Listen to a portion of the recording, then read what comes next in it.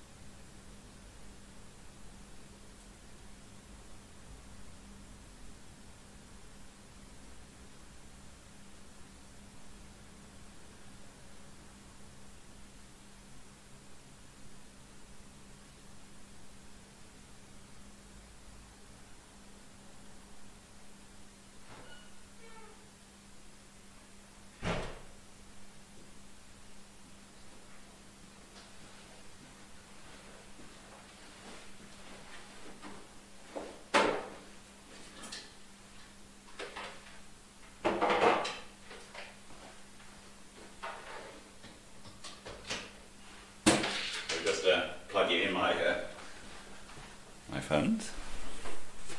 I've got two iPads with me and an iPhone.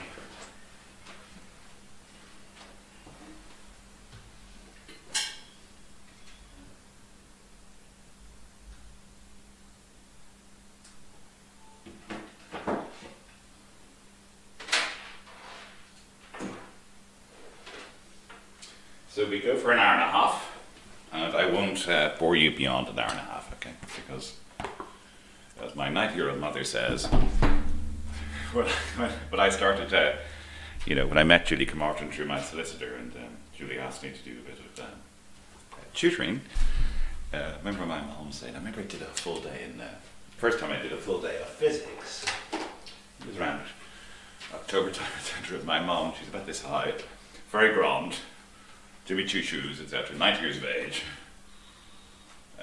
thin because she likes her figure, she doesn't like to put on weight, and she said to me, so Barry, when you do an hour and a half, when you do a full day of physics, do the kids come to you for an hour and then go to another teacher? I said, no, it's with, they stay in the same room with me, they have breaks and we do physics all day. And she goes, whatever about listening to you for an hour? But all day, right, okay. Now I hope you've had a good summer, okay. Now I find when students come back to me and say this is very valuable. Now some of you might be going on to university already. Okay. So physics for me is, I don't know, probably a bit nerdy of me to say, but it's probably the greatest, I don't know, greatest achievements of our species, okay? Right?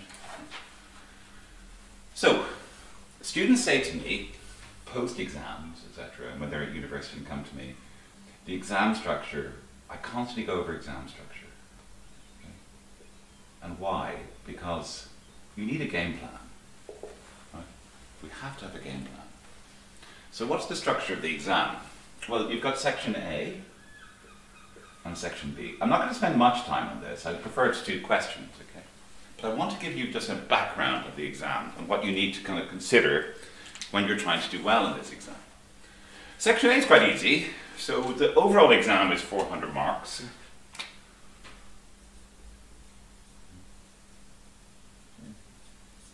And by the way, just before we get started, some of you probably know me already, my arithmetic is terrible. My algebra is very good, but my arithmetic is terrible.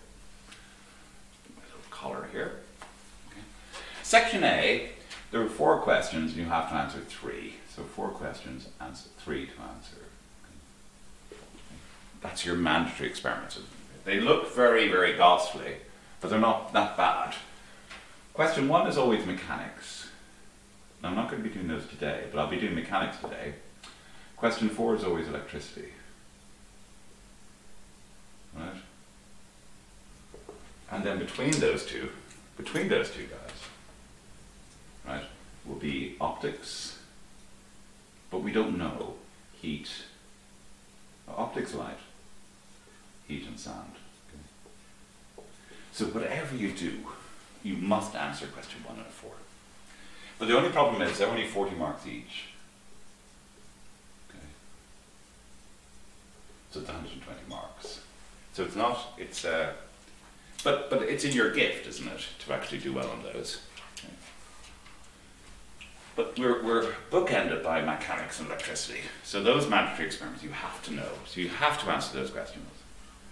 Probably the hardest one here might be Joule's law, which may somebody be, I know you finished school on March 12th, so it's hard to know because I don't know the constitution of the student body listening into this today. But you can see that you're guaranteed for the last 40 years, give or take, that's mechanics and electricity. So that's 2 out of 3. Okay. What about section B? Section B, and this is my advice to students, because I was very, very lazy as a kid. I'm still that lazy as an adult, which is least effort for maximum gain, okay? So that's 1 to 4, okay? And then we start with question 5, 6, 7, 8, 9, 10, 11, and 12. Just make sure that that can be seen on the board. Yes, it can. Question 5 is where you have to answer 8 out of 10, okay? So that's kind of the basics of the physics course. I love that problem. And what you have to do in section B is you have to answer 5 out of 8 questions. So 1, 2, 3, 4, 5, 6. Yeah, you have to answer 5 out of 8. That's quite nice, actually. Okay. The economics is even better because in section B of the economics, at least historically, you only have to answer 4 out of 8. I like that. I like this question 5. So what do I do with the students who come to me in 6th year and 5th year? Is it sounds like it's an awful lot of work, but we just basically do 30 years of question 5s, and they tend to be very repetitive. So that's 1 out of 5 from my point of view. What I'm going to be focusing on today, now, question 6 historically has always been mechanics. Given I did my PhD in the US many moons ago, we call that classical mechanics. So in the sense of no relativity and no relativity and no quantum mechanics. Okay. I've had students, for instance, come to me from Glenstall over the years, very good at maths, very good at physics, and they say, and then kids would come from Tralee to do physics with me. And they do applied maths as well, but they say, Barry, that question would be very long. But that's what I'm going to be focusing on today, okay? So from my point of view, when I was your age, I'd go, okay, I've got my mechanics and my electricity, guaranteed a question on those. I'd be more skeptical about the ones in black ink here, you know, optics, light, heat and sound, because I'd go,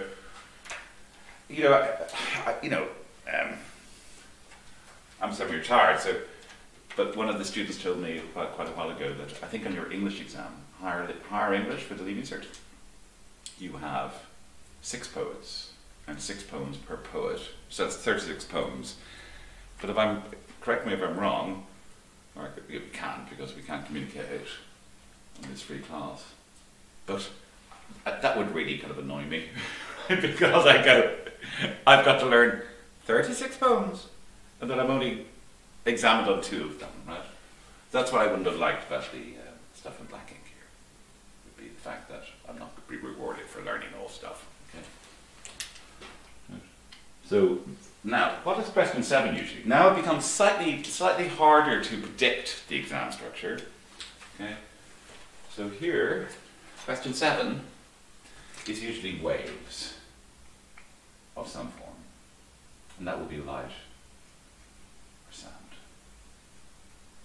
And the way I kind of like my analysis is, if just say you're asked a question on the diffraction grating experiment, then question 7 will be sound. If in section A you're asked a question on sound, then question 7 here will be light diffraction grating. And again, what I do is make kids do, if they're up to it, do 30 years of exam questions. See, from my point of view, I kind of ignore section A until later on in the year. It's like learning off your, I think it's King Lear this year, isn't it? It's like learning off your Shakespeare quotes. That's 60%, isn't it? Of the exam. Of section B. Now, I'm going to jump to question 12 now. Question 12 tends to be, you have to answer 2 out of 4 choices, A, B, C, or D. Okay? I'm not going to go into great detail, but A is usually mechanics.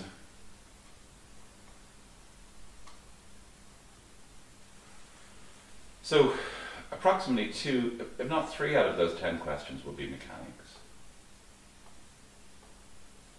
Then you get question 6. And then question 12, half the question will be mechanics. It has to be, okay? So that's 4, isn't it? So that's 80%. Huh. See, appealing to my laziness. Right, okay, appealing to my laziness. Now it's hard then between here and here to know what goes on, but there has to be a question on atomic physics. You might call it modern physics. And the great thing there is, see, we don't have the maths for it. Because the maths, you need partial differential equations, you need Schrodinger's equation, etc. So they tend to be stylized facts. So at least 1, if not 2, here, between questions 7 and 12, will be what I call modern physics. And then you have this elective, don't you? You can choose to do further electricity, or you can do particle physics. That sounds very grandiose, but actually the particle physics is the particle physics compared to question 6 is kind of completely trivial. That's your exam. That's why I teach. So the year before last, I used to teach, Julie asked me to teach physics on a Saturday morning in Ennis. Right, okay. So I do applied maths and economics on a Friday evening. Stay in Ennis. It's a lovely town. Actually, very, very pretty town. And then I'd teach maths in the morning and then physics afterwards, and then the rest of the day, the H-pot and things like that. And this one young kid, a really, really nice young man, right? And I remember when the Leaving Cert results came out in 2019, and his mother called me, again, a lovely woman, and he wanted to do engineering. And the kid got a H3. Now, I thought he could have done better than that. So H3 is what, 70 to 80%, which is quite remarkable. So the mother said, I'll put my son on the phone with you. Okay? So I'm speaking to the son. And I said, gosh, you must, the H3 is excellent because it's a hard exam. Okay? It's a very hard exam. There's an awful lot of information. This young lad said to me, I said, how did you get a H3? Well done, He said, Barry, I did no work other than your Saturday morning class in Ennis. I said, what? What do you mean? You did no independent study. He said, no, came to your class for an hour on Saturday mornings. And he said, because you did so many exam questions. He says, I'm surprised by the H3. I said, obviously I can't say a name. I said, but you did no independent study at all, other than attending my class, and he did come to my Easter courses, especially on the mandatory experiments. Like Julie, a number of months ago, asked me to redesign the our day-long courses in physics, and one course which is very popular is, coming up to the exams, I cover every single experiment. And I've got quite good notes. I think they're quite good notes, in the sense of, I write notes where I go, would that have been useful for me at your age? Rather than notes that I would like at my age. Does that make sense?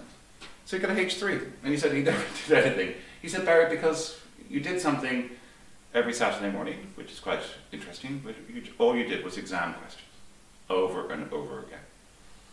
I love physics, I love mathematics, but what we have to be clear about is the fact that we also need to get the grades, don't we? Okay. So that's your exam. So from my point of view, if you're trying to be, and I don't say this to your parents because they'll probably think that I'm a bad teacher to say this, all I need to know is these three, be able to attempt question 12, and know my atomic physics. You have to know the magnetism, electricity, but not necessarily totally in depth, if that makes sense. And then H3 or H2. Now, how are in section B, how are the exam questions structured? Okay, structured exam questions.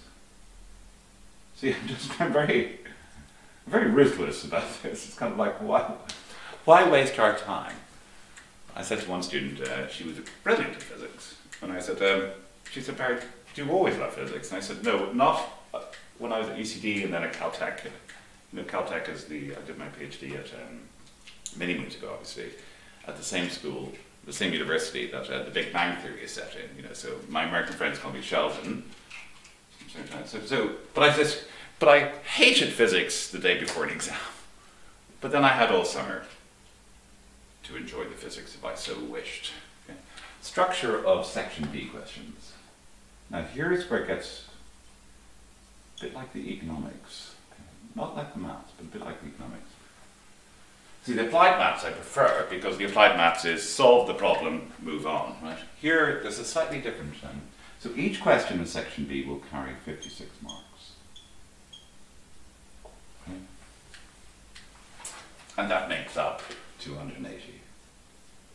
I think it's 5 by 56.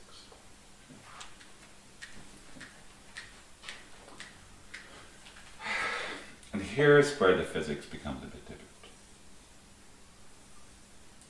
What I find is, when kids come to my classes over the years, what I find is, some of them like learning off stuff.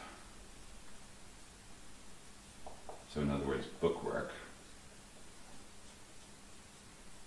And anybody who does biology probably realizes there's a lot of bookwork in biology, isn't there? And then there's problem solving. Okay? Very, very important. And if anybody's going to UL or Trinity in the next few months, and good luck to you guys if you're tuning in, that's about, out of 56, that's about 24. I know my arithmetic's terrible, so it's about 26.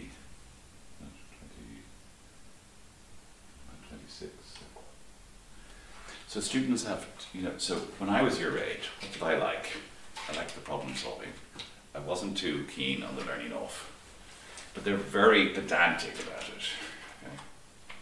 But you see, you can actually do quite well on learning off stuff. The good thing is, as you see with my notes as we progress, hopefully in 6th year or 5th year, is the learning off stuff is quite repetitive. So it sounds like they can randomly throw things at you, but in fact, actually, if we look at 40 years of papers, right, over the next 12 months, about 9 months, let's say, this learning off, if we just get good at it, okay, the problem solving is an issue. So I'm going to be focusing on the problem solving today with mechanics. Okay. One of my students said to me, she a couple of years ago, she ended up doing medical physics at Trinity, and she was finding the course in first year a hard time. I think she'd probably spent too much time in the coffee shop. But she got a H1 in physics.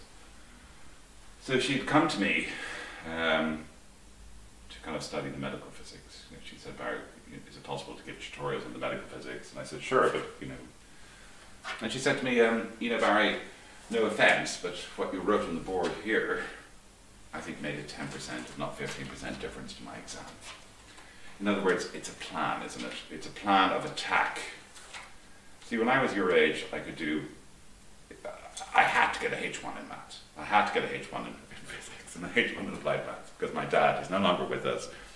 I think I bored him so much, and he was more into hurling and fishing than I was more into the physics, right? So as a kid, and I probably bored him endlessly with talking about physics and quantum mechanics and the electron and the spin of the electron and how could an electron, which has no dimensions as far as we can see, have a spin, you know? And so I kind of painted myself into a corner, guys, and I went, if I don't get H1s on these, years later you'll go, sure, no, my son wasn't, and he was from Cappamore, a brilliant hurler in his day, and I think I would have, if I didn't get H1s, I think in these three subjects, maths, applied maths and physics, I think years later he'd go, sure, now Barry was good at the maths now, but no, he only got an H2, but it's good effort. So I kind of painted myself into a corner. But here's the key, isn't it? Because see, when I was a kid, all I had to do was well on three subjects. If I got 3 H1s when I was a kid, and just say 3 H3s as an example, I'd still, if I wanted to do medicine, I would have been able to do medicine. But you guys are in a different boat.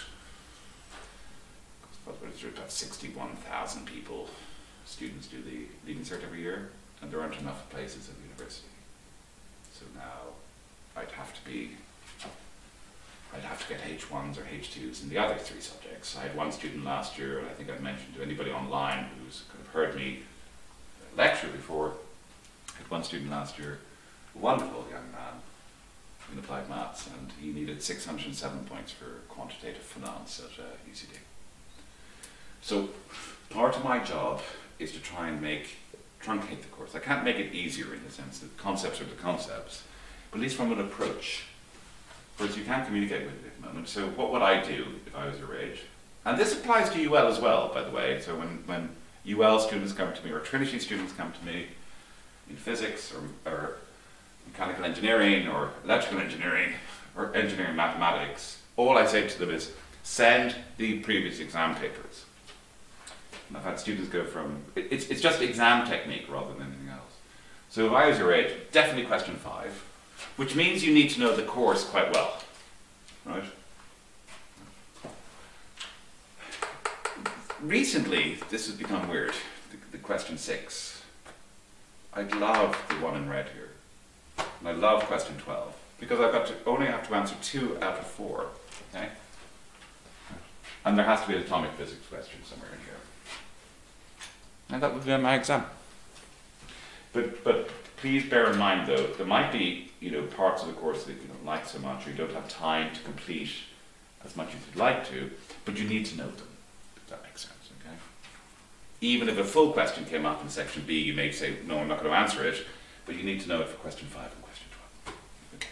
Without further ado, I think that's worth, honestly guys, and I think that's worth enormous marks. Enormous amounts of marks. Because it's a plan, isn't it? And also, any of you start coming to me, and once we start back in school next week, our tutorials next week, and some of you have already downloaded it, but and I'll show you in a moment. I'm very disorganized. I've got all these booklets that I use. See, I like writing in. You can buy them on Matinees, and I don't like lines. When I was a kid, I hated, those notepads with lines on them. I'd see the lines more than my own writing. But so everything's written, but I like it's very French actually, it's very French. So I like writing in these kind of like art books when I do maths or physics. But then when I go, a student will send me a question, I go, oh, I've done that before. But then I kind of quickly realised, Barry, you need to be more organised. And so a lot, especially my junior cert students, actually I've helped them organise their their iPad or their Android device. Okay? So why did I do that? Because it's worth enough. So I'll help you structure, if you come to my classes, that sounds like I'm trying to sell a book or something. If you come to my classes, let's make sure that we're au fait with that. Just get my glasses. What have I done with my glasses? Old man. There they are. Okay. Now I'm going to swap out now. I'm going to move from the whiteboard, and let's hope this works, to my iPad.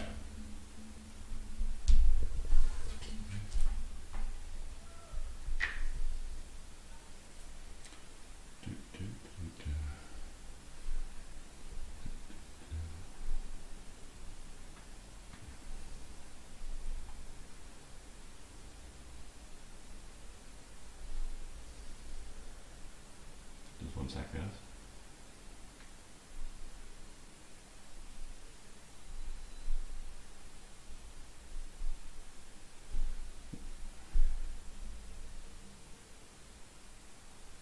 Just bear with for a moment. Yes, that's what I said. I sent a PDF. It should be on the website. I've got a PDF on. It's called. Just go back to the board for a second. It's going to be called energyquestions.pdf. Okay. In fact, actually, energy questions. I put it in there. Yeah, energy questions. Now, on the free listing, remember, the reason why we're doing this course is this. Well, just as a kind of like a thank you to all the frontline workers, not just the medical staff, but even the Mr. Bin Man, these poor people come into, when I say poor people, these individuals come into our apartment buildings or houses and pick up our garbage, and they must be scared every day. Right up to the surgeons who are trying to help. So, as we said, Julie suggested that maybe we give a few, reintroductions to maths and physics, economics and applied maths. Okay. So if you have that, but it doesn't matter if you don't, okay? And honestly, the only way I think to teach physics or maths is to do exam questions. That's a particularly hard question. Yeah. Let's look at this. This is an example of a question 6. Right. See, for 12 marks it goes define force and momentum. Remember I said earlier, so basically getting 27 marks for out of 56 for bookwork. But then we go on to a problem. So what I'm going to do now is, because we've only got an hour and a half, I'm going to try and do this stuff here, state news, laws of motion, etc., but not spend too much time on it, because that's what I tend to find with students. If I can get them to learn that by themselves and get good at how the exam has to be answered, then they do quite well on it. But that's important. So I'm going to introduce again Newton's laws, but I'm not going to spend too much time on it, given our time constraints.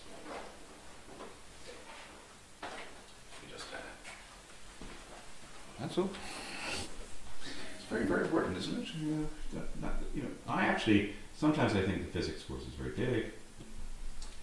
So I'm going to just kind of I'm going to focus on that. So I just found my Apple Pen, okay? Now again, I don't know if you guys can see this or not, right? Okay, and I hope your broadband is working. And hence establish a relationship force equals mass by acceleration. Okay. I'll spend a few moments on that, but I prefer to, then, you see that's 27 marks, isn't it? 12 plus 15. Right, so I call it question 3 here because this is a PDF that I sent out last year to kids who were interested in physics. But this is basically your question 6. Okay? So the previous question was question 5, basic concepts, and this is your question 6. And then we have, remember I said, then we have, depends. Now I would have preferred this. then we have a problem to solve. But see the way the exam is structured, where you can get 27 out of 56 by knowing your bookwork. Okay. Now I'll do this quite quickly, but I'll try and motivate it hopefully a bit better than maybe you recall. Because a lot of this stuff is introduced and you're only in 5th year. Right? So, and some of you have heard this before, so I apologize. It's a free class, but it's a free class. What? So Isaac Newton, right, sat down. We're told, would you believe actually, it's kind of weird, the plague, the bubonic plague had broken out in Cambridge, so he had to go home to Lincolnshire, to his mother's farm. Okay. And she had an apple orchard in the back garden. So he had to leave. That's what they did back then. That was social distancing. Plague breaks out, everybody just go home. Okay. Not totally dissimilar to what we're going through at the moment. But by 1687, oh, by the way, if you read biographies of Isaac Newton, a very unpleasant individual. Very unpleasant man. Right. Very unpleasant. Yeah. So I think it was the 5th of June of 1687 that he published Principia Mathematica.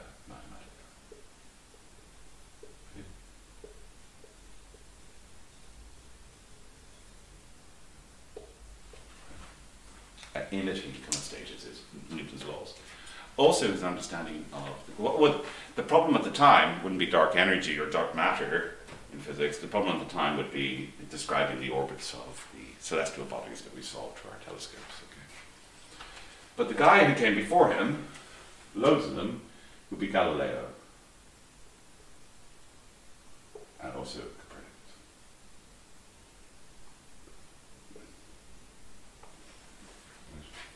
Copernicus would have been a Polish Catholic monk, and Galileo was an Italian, again, arrogant. Copernicus was not arrogant, Galileo was. So Isaac Newton said, and these guys understood the concept of force, velocity.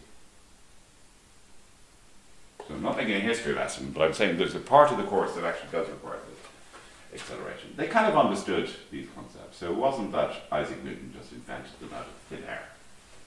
Okay. What did Newton say? So he had to escape Cambridge due to the plague, went home to his mom's house in Lincolnshire, in northern England, and a very pretty house, and they had an orchard in the back. And he noticed, so supposedly, he looked up at the moon. You know, one of those days, it's mid-afternoon, where you can still see the moon, right? Okay. Depending on the orbits of the planets. And he looked at an apple. And an apple fell from the tree, and he goes, oh. Supposedly, what he said was, the moon must be falling towards us every instant. Just like the apples falling to us. He said, so the same, inverted commas, force is influencing both. Okay. So that was kind of like his initial reactions to the concept of gravity. We've since as a species understood that gravity is a little bit more to do with the geometry of space-time itself, but that's nice. And Newton knew that actually, by the way. He was quite a clever chap. He knew that his theories, they explained the reality he saw around him, but at the same time he knew they were flawed. To do with the speed of light. So what did Newton say? Just to answer this question, just going back here. To answer the first, define force and momentum and state Newton's second law of motion, hence establish the relationship force equals mass by acceleration. Okay. Right. So Newton sat down and he goes, okay. And I always use this, just say you're Rory McIlroy. And I love physics, right? And I guarantee you'll get the marks, okay? Because I still remember the stuff that confused me. So Or Serena Williams, brilliant tennis player. I just absolutely, when Wimbledon's on over the years, Serena and Vanessa Williams, just to see them playing tennis is just an extraordinary privilege, isn't it? So anyway, Rory McIlroy, I'll go over here. So Rory McIlroy takes his golf club and goes, this, okay? So Newton would have understood, and Galileo and Copernicus would have known that we're applying something called a force, aren't we? So I'm going to give that symbol F here. Okay. Now, you can't, that sounds very harsh, because I am harsh. No, that sounds like, now let me tell you something else. So the force, from Newton's point of view, is something that we apply that changes the motion of an object, okay? Now it sounds very grandiose, but it's not. But it's better to do it, it's better just to think about it. But the golf club, Rory McIlroy, can only be in contact with the ball for a certain amount of time. I'm going to say, we're going to call this impulse. Now, maybe your teachers have, you'll know this in applied maths, because I cover it. So force by the time, so see, what in your textbooks, there's always a tutor like me, pushing a crate from left to right or right to left, right, with a continuous force. But that's not really the way the world works. I don't get up in the morning and start pushing crates. I open the door to my bedroom, or open the door to the kitchen.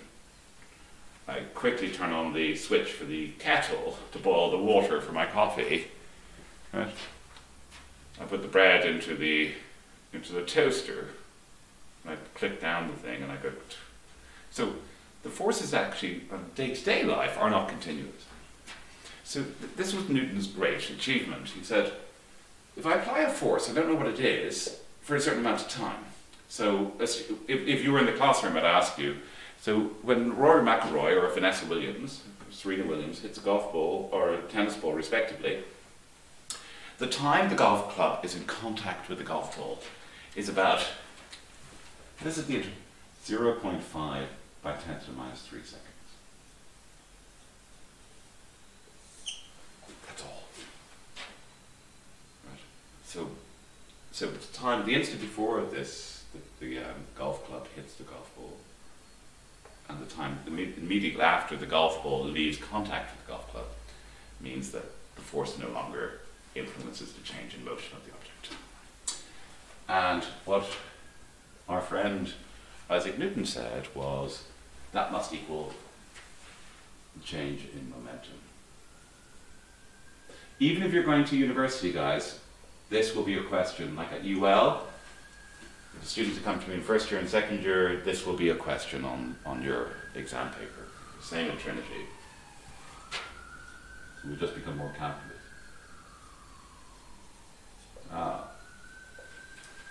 So that's Newton's second law.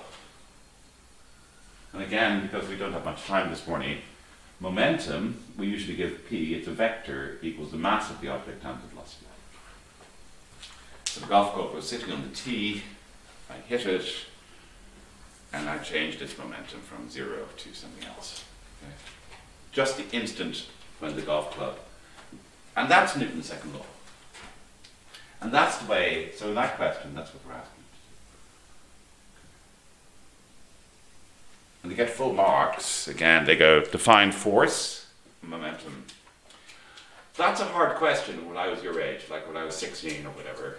And, I'd look at that question and go, but you'll notice as we go through the sequence of lectures and tutorials, is that if they ask this, they ask it the same way every time.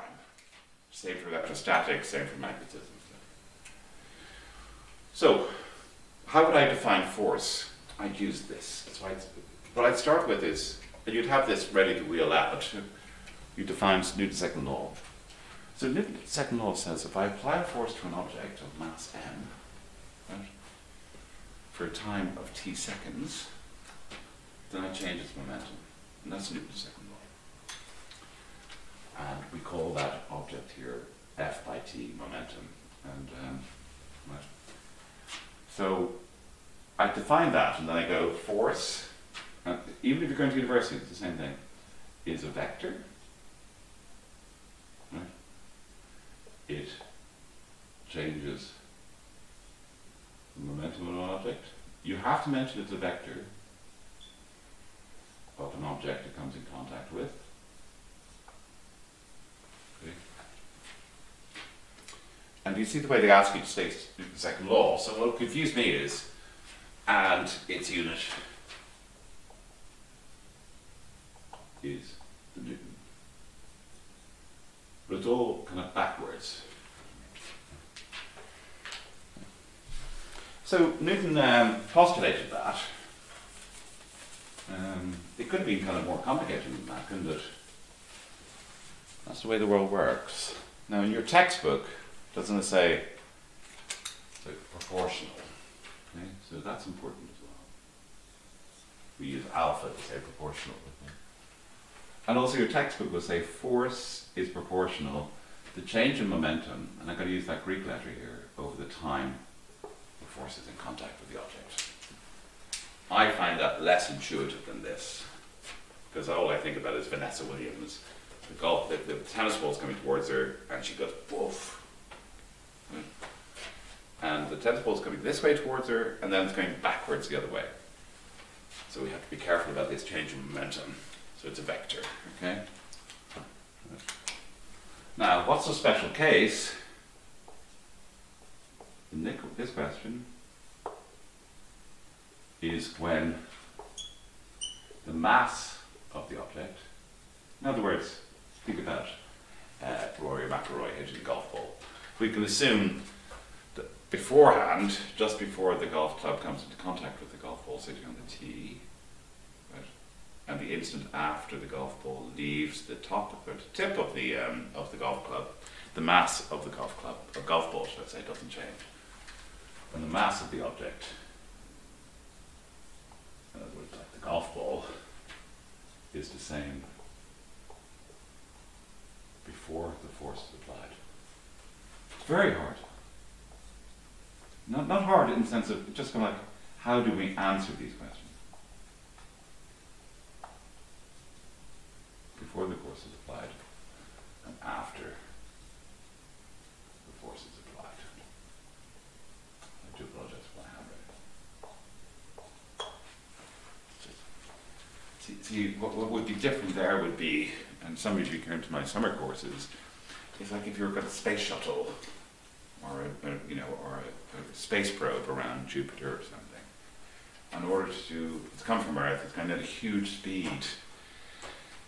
So it needs to go to orbit around Saturn, you'll say. So it's got fuel on board and starts ejecting that fuel in the direction that it's traveling. And momentum conservation would say would slow down, and then it can actually enter into orbit around the planet like Saturn. But there the mass, before the force is applied and after the force is applied, the mass would change. So that's Newton's second law properly, okay? But we have a situation now where I'm assuming, for this question, that the force doesn't change. And so what I say to students sometimes is, you can get lucky and the exam goes your way, like any exam, but you can get unlucky. But at least, from this question's point of view, this is 27 marks, isn't it, out of 56? Right. And that's what that young lad in Alice was trying to say to me, is that he learned enough problem solving, and he learned how to answer these kind of questions in the way that the examiner wants it, that he was able to get a H3. And as he said, he didn't know. A bright lad, obviously, but he didn't know whether it worked. So he claims. So, I'm going to assume now, so going back to this question here, just to show it again on the board to you, on the iPad, state Newton's second law of motion, that's what I wrote on the board on the right. And hence, established a relationship force equals mass by acceleration. Okay, well. So, this is weird.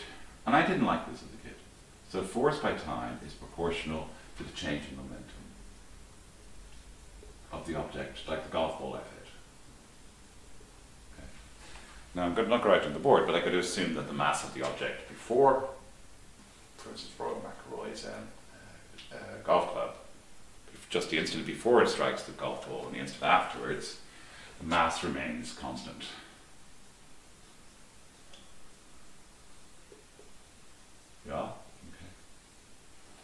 So therefore force by, now momentum is defined as mass times velocity. So I'm going to say u is the velocity before, just using your, and v is the velocity afterwards.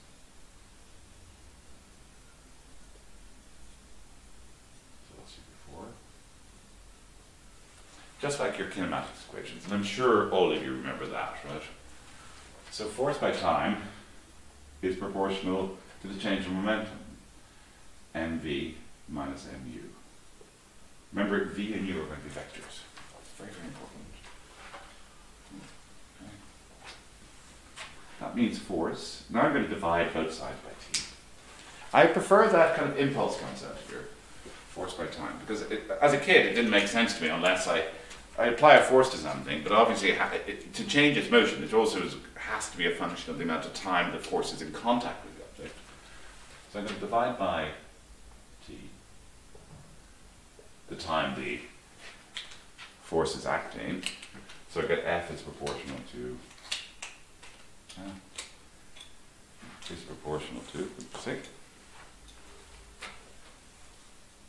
mv minus mu over t. So we're saying so v will be the velocity of the object once the force has stopped its action, and u is the velocity of the object before I hit it. So F must be proportional to, now, because the mass hasn't changed, okay. Aha. And what do we define acceleration to be? So we have three, vector-wise, we have a concept of displacement, okay, which is a vector. If you're in the classroom it makes more sense, but if I walk 5 meters this way, that's displacing from my initial position. Going back to my initial, if I walk 5 meters this way, I've walked 5 meters in both cases, but I've gone a different direction, so it's a vector, right? And then, because it's not a calculus-based course, the rate of change of displacement we call velocity. And we call that v, let's say. And then v over t, the rate of change of velocity is acceleration. And for the course, we're not doing applied maths, for the course, acceleration is usually constant for the leaving cert. And acceleration is defined, and I'll show you in a moment, as the final velocity minus the initial velocity of the time taken to get to that. So therefore F is proportional to m times a. But you see, this is a special case in second law because we're assuming that the mass of the particle is the same before the force is applied and after the force stops applying. So if F is proportional to ma, there must be a constant. So this is just a kind of a gentle reintroduction to your physics. So if something's linearly proportional to something else, there must be a constant like where F equals k times ma. Yeah? And how do we define the Newton? All we do, to make k equals 1, right? So it's kind of circular, isn't it, lads? So what I say is, I define 1 Newton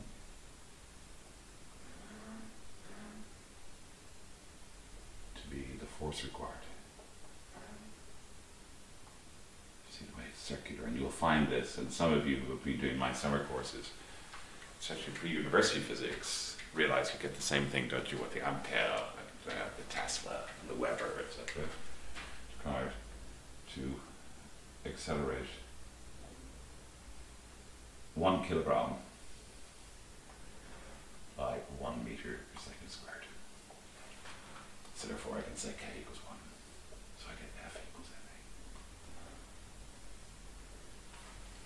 Now I'm not saying this will come up necessarily, but I'm saying that's 27 out of 56, isn't it? Okay? 27 marks out of 56. I would have hated that as a kid, right?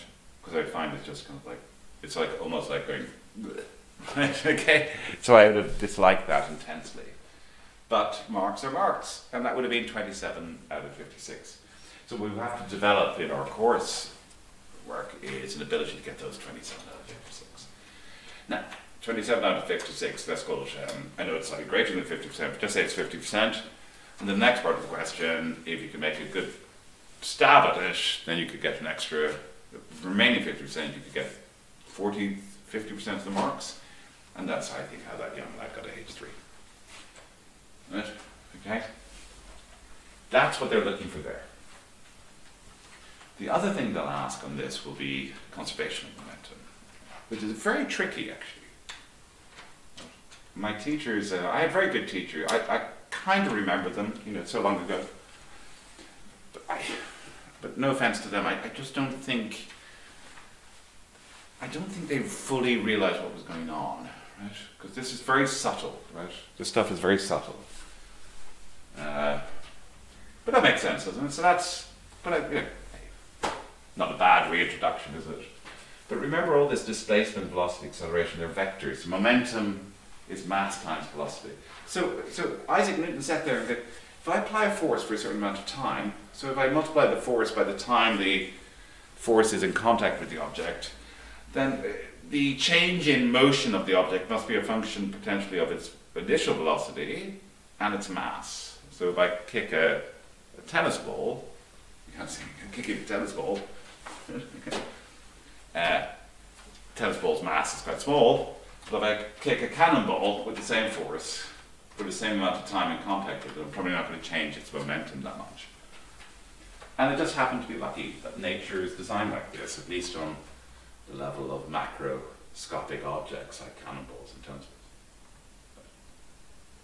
balls. But hey, 27. Take it if you can. Okay. And that's how we make k equals 1. So in other words, F equals k times ma. We just make it equal k equals 1 by defining the Newton as the force I apply to an object of 1 kilogram to change its acceleration by 1 meter per second squared. And that's how you get this answer here. So that's a special case, okay? And I'm going to now I'm going to ask you, might as well jump in and answer the question here. This is a hard question. I don't think it's hard. I don't think it's that hard. It's just more, if you can get to a point where you're able to set up the question, then I teach the H1 level, as I said earlier, but also I'm aware of the fact that not everybody loves physics, etc. So now, I'm going to give you a few minutes. Now look at this object here. Look at this question here.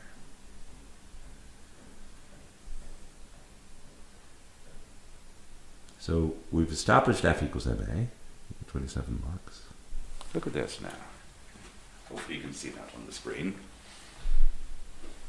Yes, you can. So I'm going to give you a few minutes to think about that. And I'll shut up for a few moments, which is difficult for me.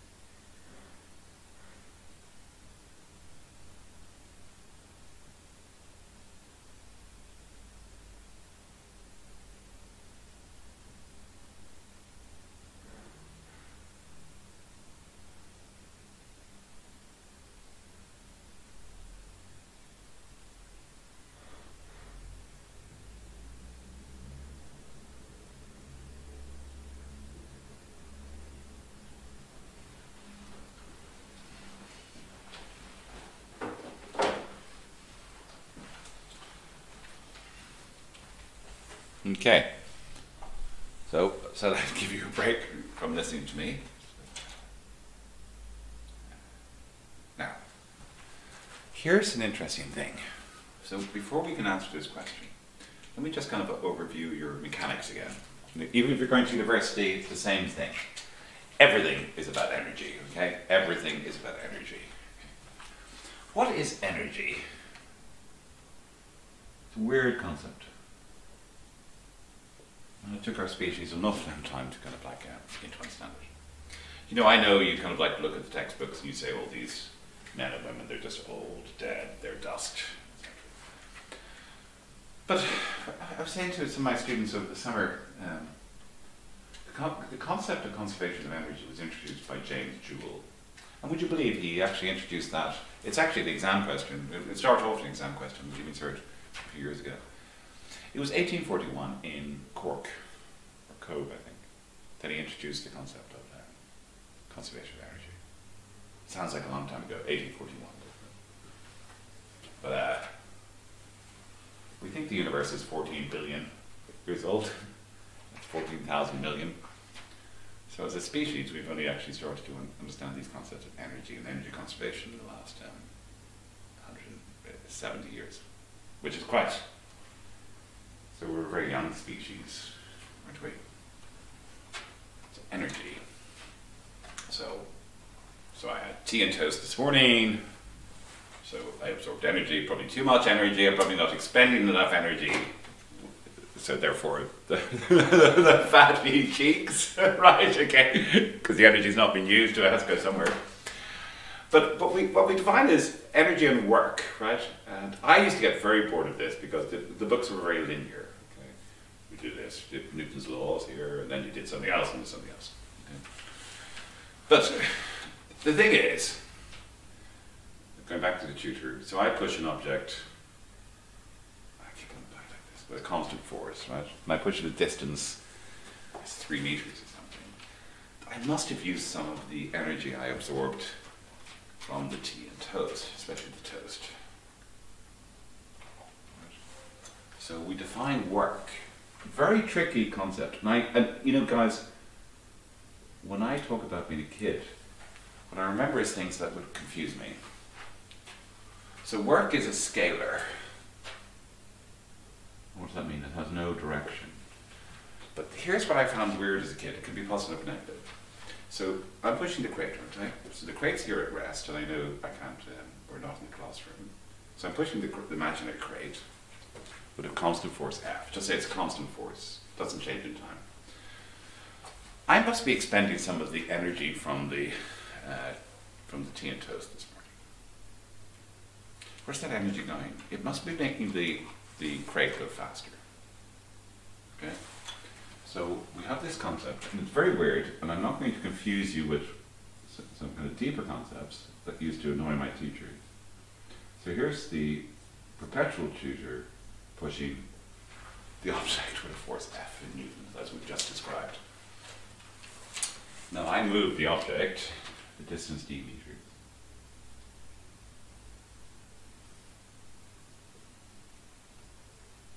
What we say is the work I've done is F times the distance moved. Okay? That's the work I've done. I've lost energy, and the crate has gained energy. That's very important. This is the way the textbooks get around the problem of no friction and no air resistance. So, and you notice that comes a bit later, doesn't it, when you're doing classical mechanics? Okay. Now, I just want to introduce one other concept called power. And power is extremely important. I know, some of you may like my teaching style, some may not. Okay. Power is the rate at which I do work. So, for instance, like an old man like me, I could be pushing the crate with a constant force like this, right? Okay. So I'm expending the energy from my breakfast, but I'm doing it very slowly. But if I'm an athlete or something like that, younger, 20 years younger or something, I can push the crate very fast. Okay. So if I push the object from d meters, and it's the same object, the amount of time it takes to go to d meters tells me how much energy I'm expending per second. So we define power is, again, because I'm not going to work over time. That was my work. And when I was your age, I don't know, I just wish they'd just tell me what the variables are, what I need to know, so I can get on with the rest of my life, okay? Okay? And if you look here, it's very, very important. Just say the force is constant. So either the old man like me pushing the crate, or the athlete pushing the crate. If we both push the same crate a distance of d meters, we've expended the same work. But the point is, the crate would end up here faster with the athlete than it would with Barry, even though we've expended the same work. And that's constant of power. The force is constant. Therefore, I can define power equals force by distance over t. But force is constant, so that's force by d over t. And what's d over t? The rate of change of displacement per second, that equals force by velocity. Okay. It's very important for the physics exam. And it was almost like by the time they got to this when I was your age, I just remember the fact that I went, not another unit, not another, okay. And we won't define it today, but energy has the unit joules, right? And work, or power, should I say, has the energy. Remember we did the 27 marks earlier on that question? Then it could also be a question good where they go, define work, define energy, define power. So that would be great because you'd have your little cheat sheet, so to speak. Now, where does that energy go? So James Joule, in his lecture in 1841, I think, Cove, was that, see, so let's say this is Mr. Joule. So he's lost that energy, hasn't he? It's from his breakfast, his tea and toast, or coffee and toast. Where's that energy gone? The object has gained plus F by t. And he said, no matter what we do, and you learn it this off, don't you? Energy can neither be created or destroyed, but it can be converted from one form to another. That's fine. That's fine. But think about it like this. So the energy that's heating our planet right this moment, well, some of it's coming from the core of the planet through radioactive decay. But most of the energy that we're receiving right at this moment, and I look out the window here, is from our star, the sun, right? So energy, so the energy there is being created through fusion, thermonuclear fusion, basically, and that produces photons, or electromagnetic radiation, and that crosses the chasm of space and reaches us, and heats the side of our planet that we're currently at. So it's not, energy can be created or destroyed, it can change from one form to another, but also can be transported from one point to another. If there's no way to get the energy released by thermonuclear reactions in the sun, then there'd be no point. We wouldn't be having this conversation, so to speak. Okay. So that's the last, so now, so work equals force by distance, right? Yeah. And kids like this. We live on a planet called the Earth. And we're about here, aren't we? I think we're about 52 degrees latitude. And latitude will be defined as not a bad thing to understand. So Ireland, Britain, France. So that's a bit era here. Right. And the planet has a certain mass.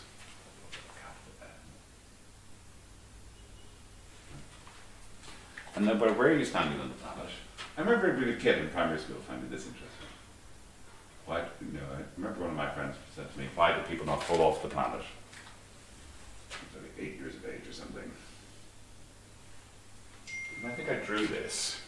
So, if you're sitting in an area here, right, as you sit in your study or your library or your kitchen listening to this lecture, we experience a force towards the center of the planet. Okay. Right. Due to the mass of the Earth itself.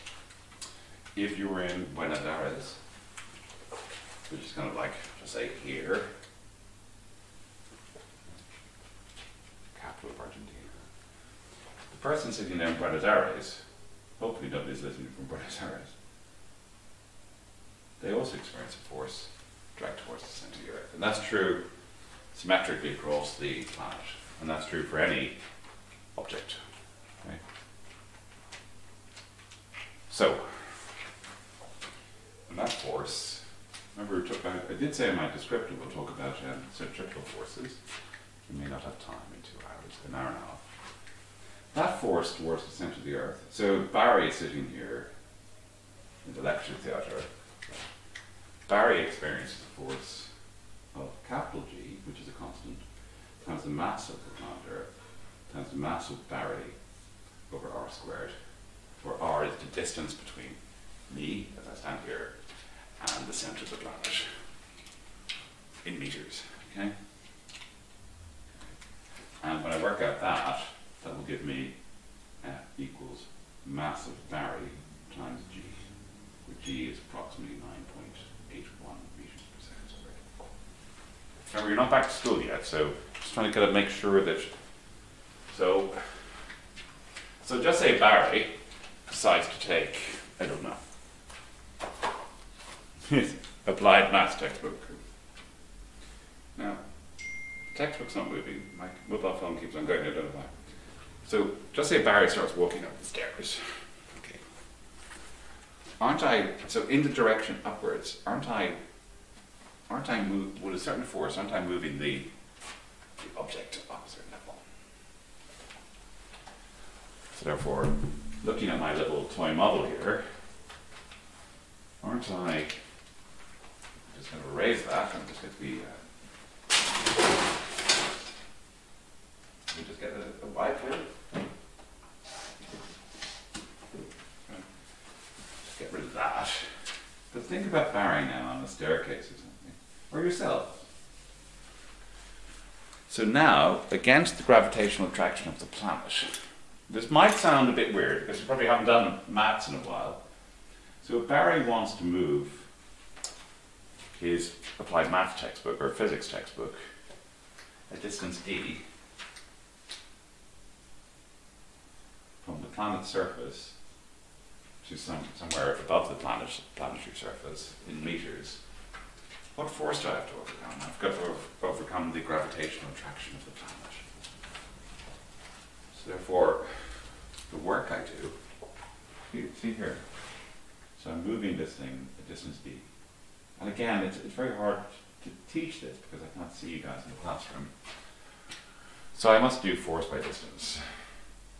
Just like Mr. Joule, many moons ago.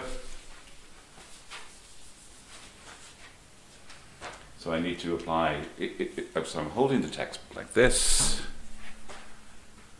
and then I have to say climb the stairs. So I must do force by distance. I far prefer physics all done at once. Any maths all done at once. And then confused. And then what I want people to say to me, Barry, that's how hard it gets, at least for the exam you have to take. And I go, okay, I'm in. I'll give it a go. I may be useless at it, but at least I know what the boundary conditions are. So instead of moving it from left to right here, so Barry is sitting here, and I move the object against the gravitational attraction of both myself and the object. And just say I move at a distance d upwards, then the work I do must be force by distance. Okay. The force attracting the object to the center of the Earth that I have to overcome is the mass of the object, my textbook, my mobile phone, by H. So therefore, work will be mgh. That's where that comes from. Okay. That's where that lab comes from. Okay. And it's only 11:09. So when I lift the textbook and bring it up to the next floor in the building, the object's not moving when I put it on the floor or on a table on the next floor up. But I must have done work to overcome the gravitational attraction of the planet. Okay. So I must have done work. I must have expended energy. And I must in some way have given that energy to the particle. And that's what we call potential energy. Yeah, that's interesting, I think. Hard. Very hard. And I'm not assuming that all of you understood what I just said. But it's about time to start thinking again, isn't it? Okay. Right. So let's go back to the exam question. And we have this thing from James Joule that energy is conserved. So I'll go through this slowly for the last 20 minutes. So a pendulum bob of mass, let me just sit down here. My Apple pencil. Let me see, can you see that? Yeah. Okay.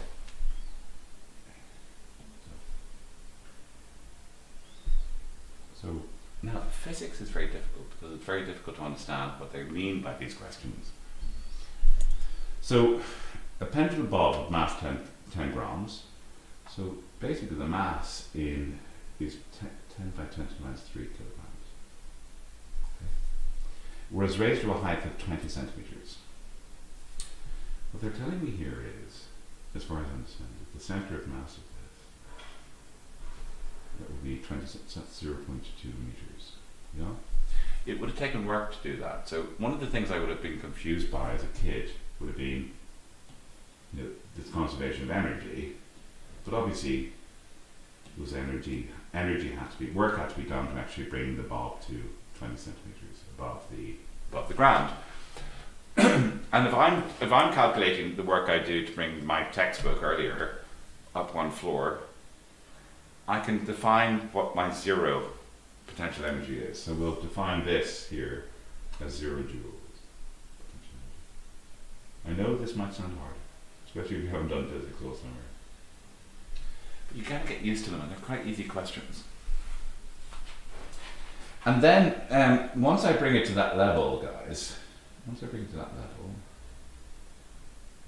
I've expended work, okay, which would be mgh, where m is the mass, g is 9.8 meters per second squared approximately, and the height would be 0.2 meters.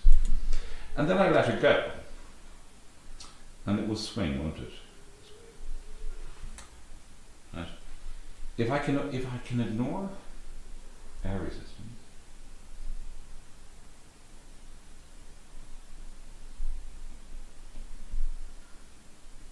it's the only way to understand physics, just like maths, is to do problems. Where does the potential energy go?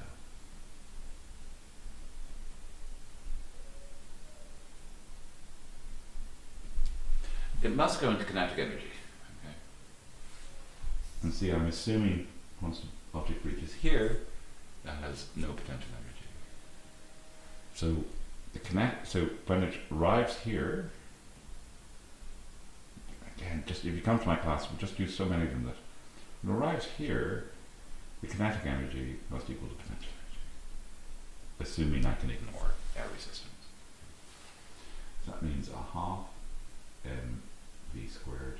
And I'll go back to the board a second because mgh. The m's cancel. So I get v squared equals 2gh. So I get v equals the square root of 2gh. Okay. Where h is 0.2 meters. That we had in blue on the left. Now here we have now I'm going to go back to the whiteboard. Okay. Right.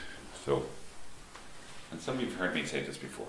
This is something that my teachers definitely didn't teach me. Right. Is this concept of instantaneous.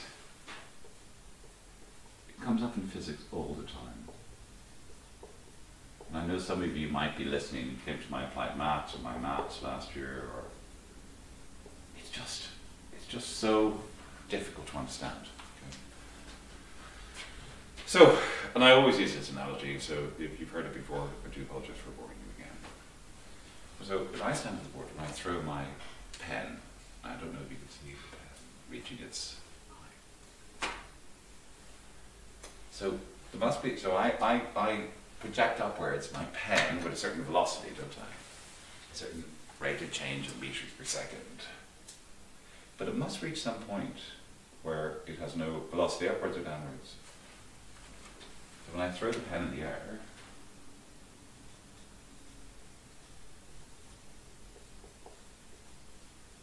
very, you know, and I actually don't think many physicists think about this.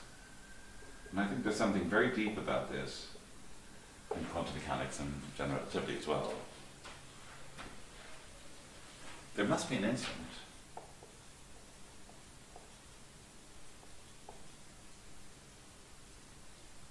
what do I mean by instant? Timestamp.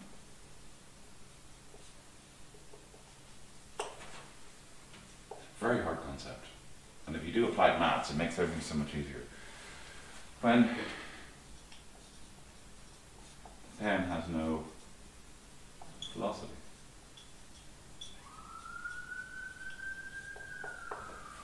Right. Anybody, that's why the physics exam is kind of harder to an extent. So I throw it in the air, and you probably can't see that. If you're in class, you'd be able to, I'll go down on my knees like this actually and go. So I throw the pen in the air. Isn't there a point, guys, where it's neither going up nor down? And how long does that take? Well, it takes 0 seconds.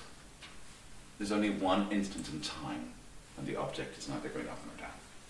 I found that very difficult as a kid. Right? So if you read this question carefully, that's what they're asking similarly. So the bob stopped on impact and the block subjects moved along the bench. Calculate the velocity of the bob just before the collision. See, that's this concept of instantaneous. And I found, actually, I think of all the things I did when I was doing the Leaving Cert and first or second year doing physics at university, was this concept of instantaneous. And I had a student a couple of years ago, well, I had a few students in applied maths a couple of years ago, and they all were doing the Mathematical Olympiad. And so, bright people. And I'd always get each one of them, I don't think they'd admit it to themselves, and also I must admit when I went to the coffee shop at University College Dublin or Caltech, we didn't talk about physics over coffee because that would have been geeky, right, okay? But this always bugged me. And the brightest students I have, they keep on saying, Barry, when they say the bob just before the collision, they mean 1 second before the collision, half a second before the collisions? No. No, what we mean here is, going back to our Newton's second law, the collision occurs and the collision stops. So what we mean is the instant that the pendulum, I found this very difficult, and if you can get over it, it actually makes the exam a lot easier, just because you don't hesitate. So the instant, now I don't remember anybody describing this to me. So in other words, in this particular problem, in simplifying it, the bob on the pendulum hits the block, and the block, so the instant before it hits the block is the same as the time it hits the block, which is the same time that the object, the block, goes to the right. Weird, okay? So, let's just draw this now. I think that's very, if you can understand, not understand it, I still don't fully understand it.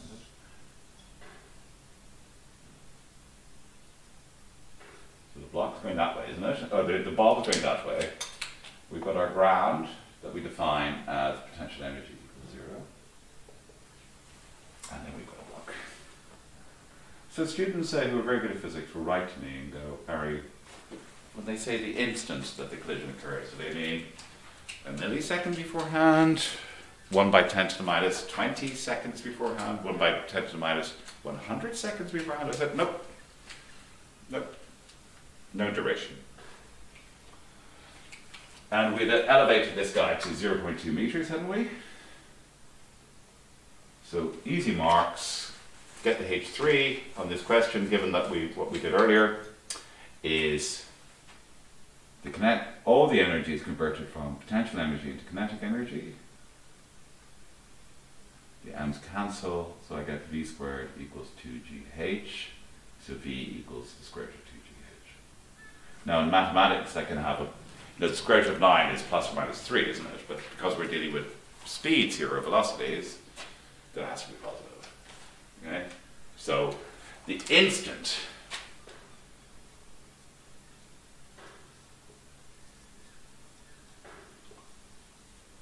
before the collision occurs, it's very weird. I still find that I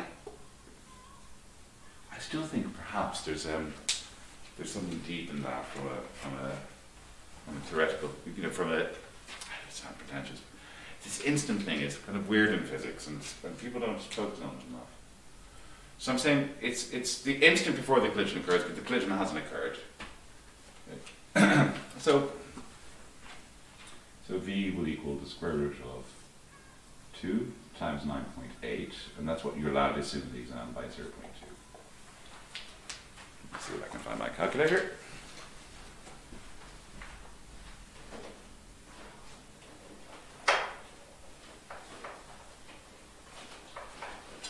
And yeah, I was hoping to do more in an hour and a half, but I think these are very important concepts.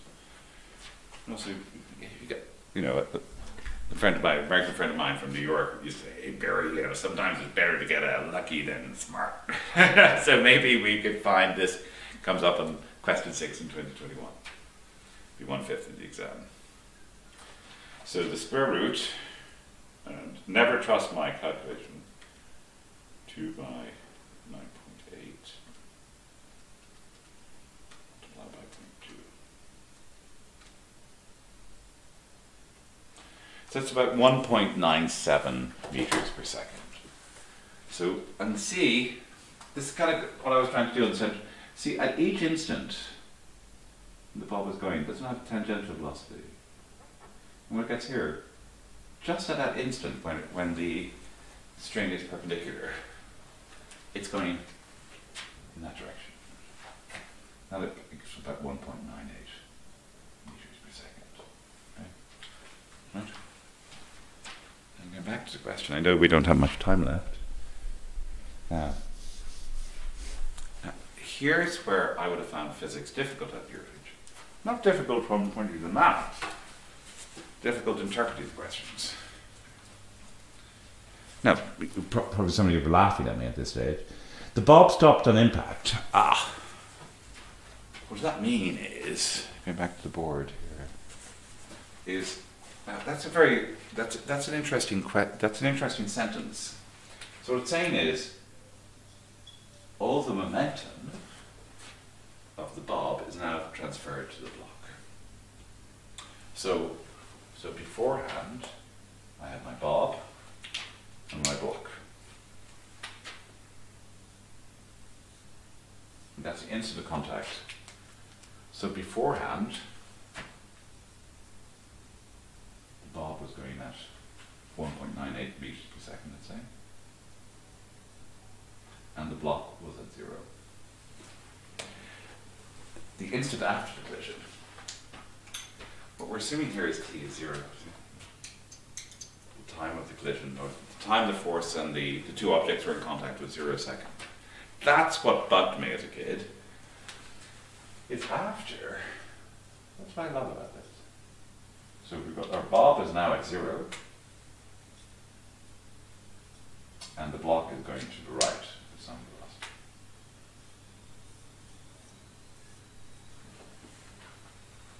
V. See the way it's kind of like understanding the English in the past, okay?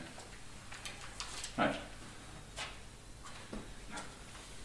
We have this concept of conservation of momentum.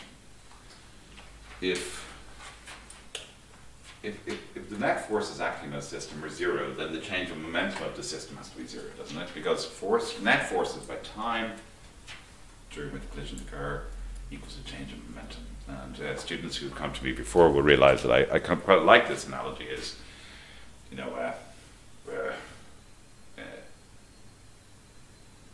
not sure if you agree with this, but I have a heart, okay, and it's pumping fiercely at the moment.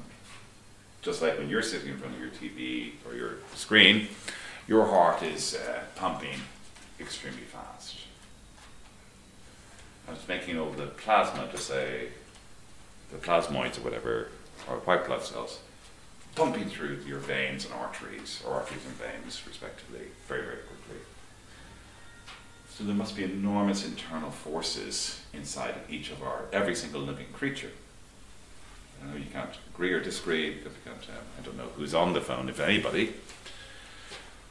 But they must all add up to zero, mustn't they? Because otherwise, wouldn't I be banging into the whiteboard, going that way and going that way? So they must add up to zero. So we call those internal forces.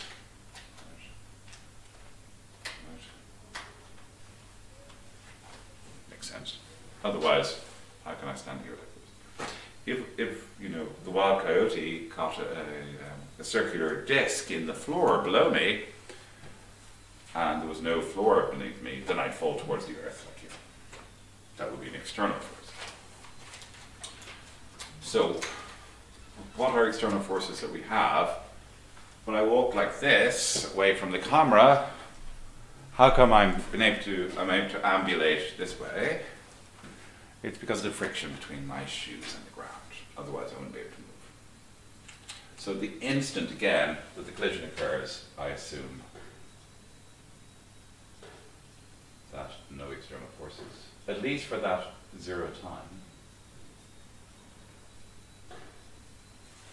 So the momentum of the system before equals the momentum of the system after, whatever that means, for instantaneous. So I get, now the Bob's mass was 10 grams, right? And the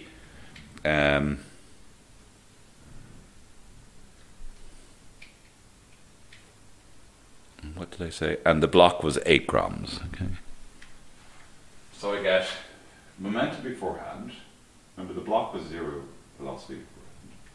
So I get momentum beforehand will be 1 by, is that right? 10, should I say, by 10 to the minus 3, multiplied by 1.98. See, we're all in the right units now, aren't we? Kilograms, meters, seconds. Now we're told the block, the bob comes to immediate rest. That will be, must equal, what was the block? It was 8 grams.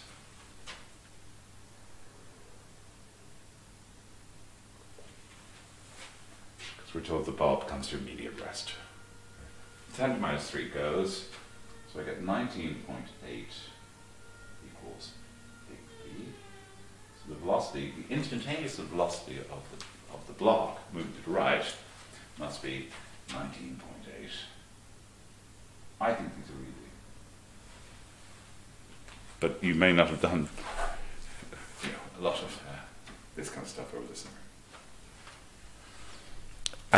But the most important property here of the system, it's not that you get much marks with this, by the way, just to be honest with you, even the person marking may not understand if you said it, is that I'm assuming this comes to rest instantaneously, the block starts moving instantaneously to the right, and all that takes no seconds. Right? That's weird. But it's the key to doing well. And it's almost like I do say to students, just go with it. So that would be 2.475 meters per second.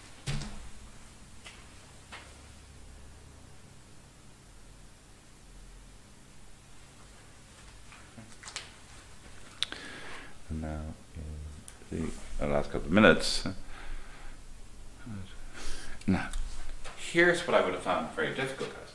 But once I got my head around it, then I went, it's easy. And what I mean by easy, it's not that I won't make mistakes, but I just go, I'm willing to accept their nonsense.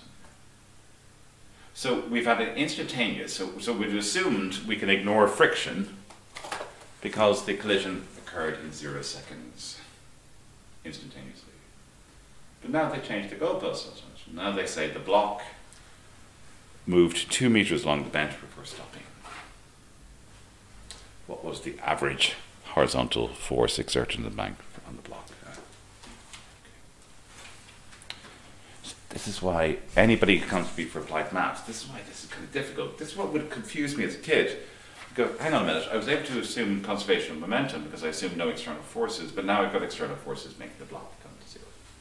Velocity after 2 meters. They go, what the hell's going on? Right, I go, didn't get the memo. No, what we're saying is because, no, maybe I'm making it too complicated, because the collision occurred in 0 seconds, I was able to actually turn off friction just for those figures. Which kind of contradicts here, doesn't it? So, when I was a kid, I just got used to the fact that on the physics paper, there were contradictions, and I just had to live with them, okay? So now, if you think about Newton's laws again, it's quite an easy question. By the way, when I was your age, you'd be able to, I'm making this very long, but you'd be able to solve this in minutes, wouldn't you? So now we're told, so the bulb comes to instantaneous rest, whatever that means, and the block, now the block goes from the block here, which starts at if my calculations are correct, about 2.475 meters per second, and then after 2 meters it comes to rest. Which means friction must have brought it to rest, right? Okay. We're assuming the block's mass doesn't change during the course of the movement, so what was the kinetic energy of the particle beforehand? Would be half mv squared as an example, and then the kinetic energy goes to 0 after 2 meters. And then, reading the question carefully, we go, what was the average horizontal force? Now, because it comes to rest here, 0 meters per second, does everybody agree the force must have been in that direction? The friction force, to slow it down. And F must equal, right? So the energy that it had was here. The energy goes to 0. For force by distance must equal the change in kinetic energy, which would be half. What was the mass of this object? It was 8 by 10 to the minus 3 by 2.475 squared. Sorry for writing on there. And the distance was 2 meters. That's the change in energy. That would be 4 10 to the minus 3 by 2.475 squared. You know, it's ugly, isn't it, to an extent? And so therefore, that would be, the average force would be that 2 by 10 to the minus 3. See, remember I said to you earlier that for me, it depends on you guys yourself, obviously, and I don't know, again, who's listening in. The hardest thing for me was to wait, what do they mean by instantaneous? Wait, what do they mean by, I'm able to use conservation of momentum, but now, because there are no external forces, but now I've got to deal with friction. It's that the get a jail card for the examiners when they write these questions, or the words instantaneous.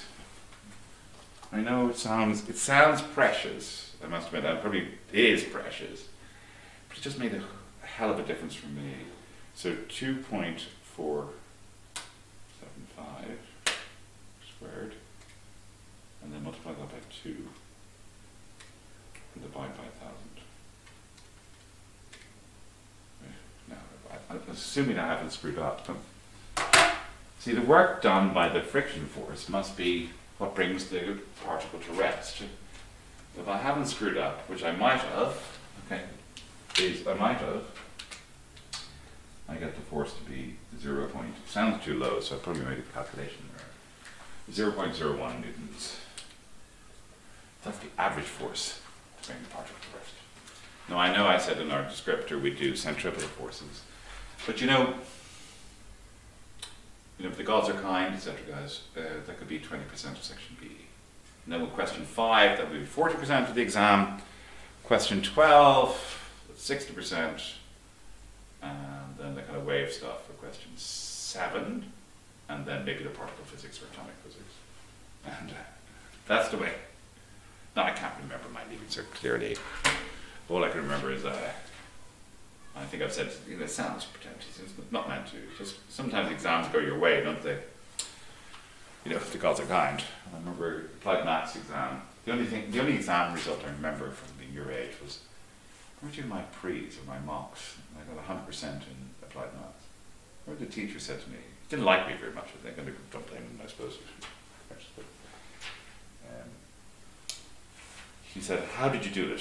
And I said, no, nothing to be good at applied maths or anything. I just solved the questions before. They were exactly the same ones that came over the last 20 years. Great.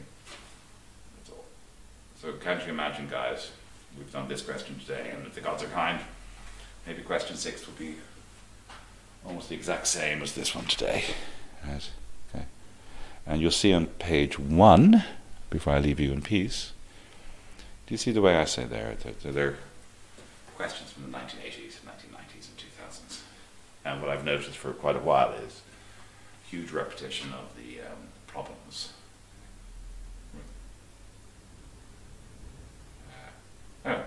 Listen, try to enjoy the rest of your time before you go back to school. And if you're going back to school next week, I wish you the best of luck.